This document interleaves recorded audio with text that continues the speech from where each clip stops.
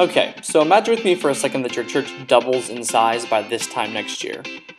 Whoa, are you pumped right now, or did you just pee your pants? A little. But seriously, do you think that's even possible?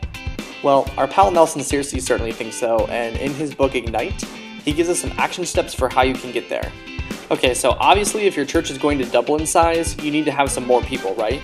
And the chance of all the people in your church having a baby boom that's that big is pretty unlikely.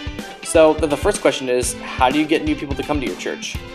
Now, obviously you can't force people to come or even force your members to invite others, but you can make your church one that people actually want to come to.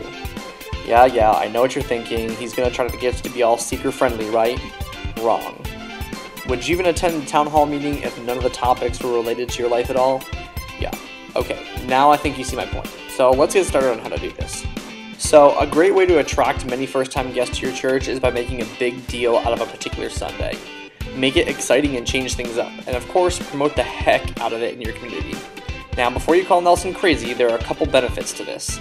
First, you're going to attract new people to your church who have never come before. Boom! Awesome! Next, you get to create the opportunity for people in your church to serve, and then they become more outward focused. And third, you get some all-important momentum rolling in your church. And in the process, you make the devil pretty mad too. But this is just one small part of the evangelism process. Nelson says that there are 4 other areas of responsibility. Alright, so the